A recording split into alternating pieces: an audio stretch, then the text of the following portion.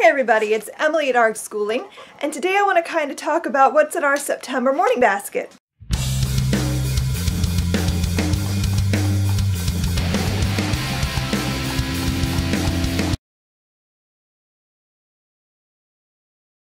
So I've talked quite a bit about morning baskets in the past, and I'll link below the kind of how we do morning baskets video if you'd like to watch that.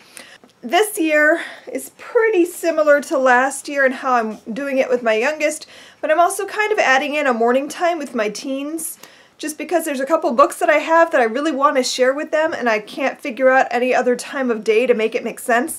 So we're going to do them in the morning at breakfast and kind of call that our morning time. So I'm going to start with that actually, with what we're doing with the teens. This year, a lot of their reading is more independent, so I'm not reading to them as much as I did in the past. So, as sort of, we're still going to have a read aloud. And sometimes it'll tie in with what we're studying, like it'll be the literature for the grade 10 we're doing. But a lot of times I want them to read that book on their own, so I'm picking another book to read with them. So we're still currently reading The Color of Magic by Terry Pratchett as our read aloud. So we're about halfway through the book now, so we'll probably finish it early in the month. And after that, I'm not sure what we're going to read. I haven't quite worked that out yet. So I'll share that in another video if I come up with a good read aloud, or in my wrap up. The other two books that I have are books that I've picked up because it's a topic that I want to work on or share with my kids, and I just haven't quite worked out how or when in our day it will fit. And so I've decided to make these morning time books. So we're going to kind of alternate them. So they will be something we do every day. It'll be like maybe once or twice a week. The first one I have is Critical Thinking by Anita Harnadek. And this is from the Critical Thinking Company. I bought this like 2 years ago thinking we were going to use it. And we've just not. I think we picked it up once or twice, but like I said, I could not figure out where to put this in our day. It just never quite fit. So I've decided that it makes the most sense to do this as kind of a roundtable discussion sort of thing in the morning. So we'll have breakfast. We'll do some critical thinking.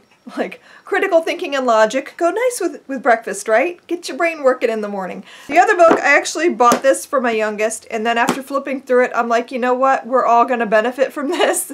So I decided to also do this in the morning. That is Philosophy for Kids, 40 Fun Questions That Help You Wonder About Everything by David A. White, PhD. This is something I picked up because my youngest asks these ridiculous big questions all the time, and I'm like, kid, I don't know how to explain that to you. So I would really like to do some philosophy with her so that I can help her to kind of like learn how to think through those kinds of big questions. Like, for example, when we talked about the Big Bang Theory and how the Earth came to be and how the universe started, her question immediately after that was, so what made the Big Bang? I was like, I don't know. Nobody knows. So we kind of, I don't know. She has big questions like that all the time. Like, why am I here? And I'm like, you have to live and figure that out. So anyway, I really wanted to do some philosophy. And after flipping through, I mean, some of the questions in here are just fantastic discussion starters. And I was excited because when I flipped through, her question is in here. If the universe came from the Big Bang, where did the Big Bang come from? Yes. We need to discuss that. And I like that it also brings up famous philosophers, like John Locke is in here, and there's just like so much stuff that we could easily spend years discussing. I really was excited to find this. So that's what like our family morning time will look like. With just my 8-year-old, we have quite the stack we're going to be working on. I have so many resources that I've collected over the years that I'm like, we have to do all of them. But obviously we can't do all of them, but we're going to try to get through quite as much as possible because I just, like, I get so excited. I get so excited about books. Okay, so I'm just going to kind of run through the stack that I have here.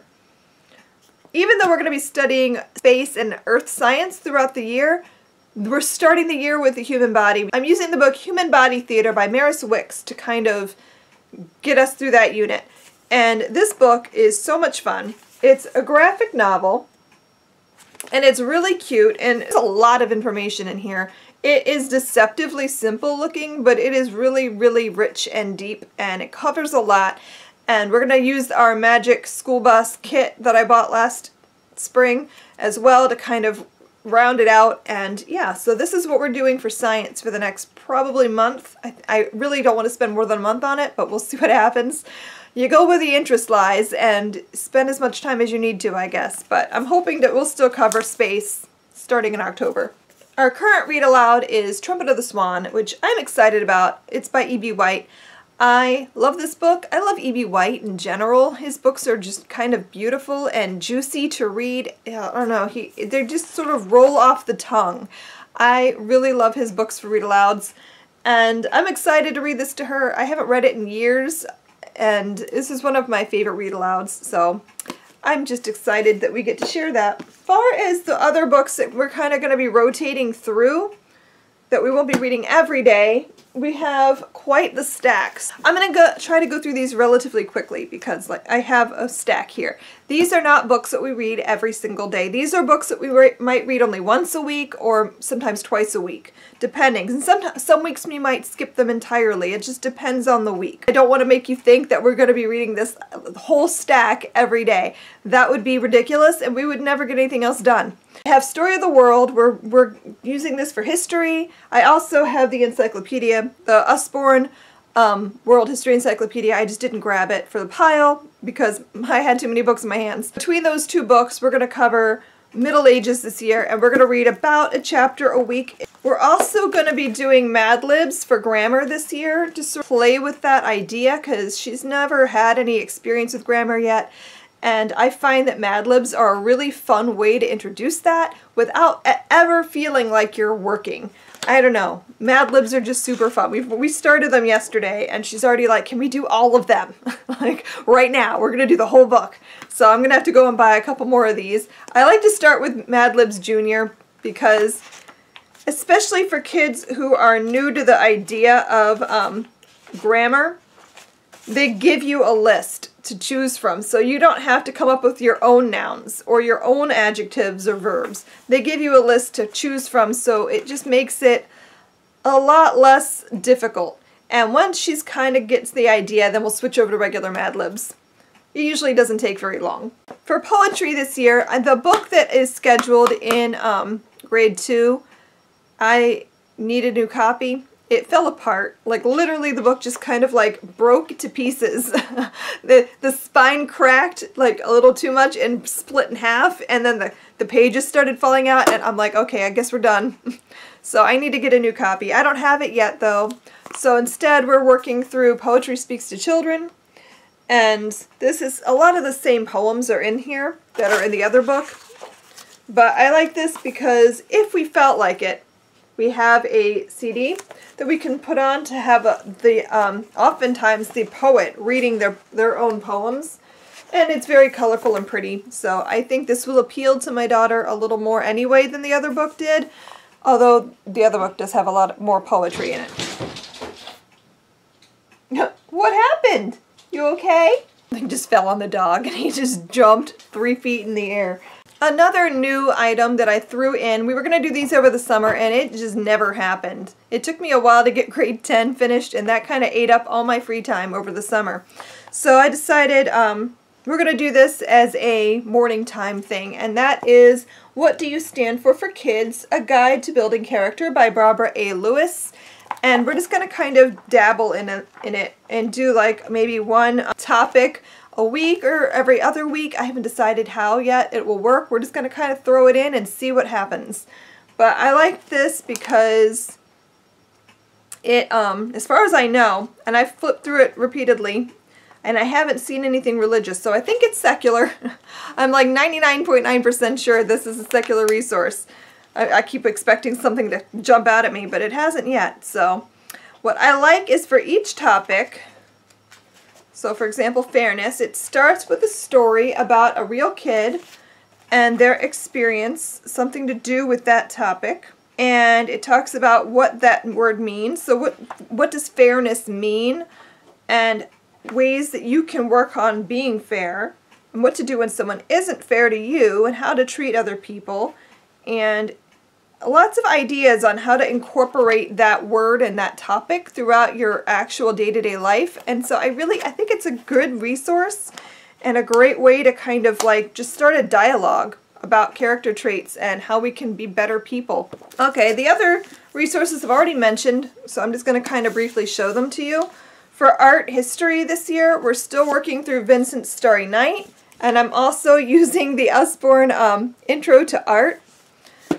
These books are awesome. I really like them. We also have another art book, but that's more for projects. Discovering Great Artists, I think is the title. You do an art project based on a specific artist, but this book is more about like the art history, and it has internet links and beautiful, beautiful pictures, and it's just an awesome resource, and I really love it. And Vincent's Starry Night I've mentioned numerous times, but if you aren't aware, this book is about art history, and it goes through stories. So each chapter is either a time period in the very beginning, or it focuses on an artist and their art and how they created it or why they created it, something about the artist. It's a story. So it's really nice to add as a fun storytelling sort of art history resource. And the last thing in the morning basket is these two books. I have maps and the activity book that goes with it. And we're just going to kind of do this for our geography this year. And this book is just stunning. I've shown pictures before in a previous video. It's beautiful. This is not really a reading book so much as a stare at and take in all the information on the page. It's beautiful. Each 2-page spread is either a continent or a country. And just about like everything you'd want to know about what comes from that country. It's beautiful. It's a beautiful book. And then the activity book is just some activities to do to kind of go along about like the flags, types of instruments that come from other places, coloring a map, just all kinds of like things that kind of help to bring more out of the book. So those are all the books in our morning time basket for the month of September. A lot of these are going to be in the morning basket all year, but the ones that I do change out, I'll share each month. Do you do morning basket time in your homeschool? How does that work for you? What kind of books do you like to read and add to your morning time? I'd love to hear more about it. Thank you for watching, and I will see you guys in my next video. Happy reading. Bye!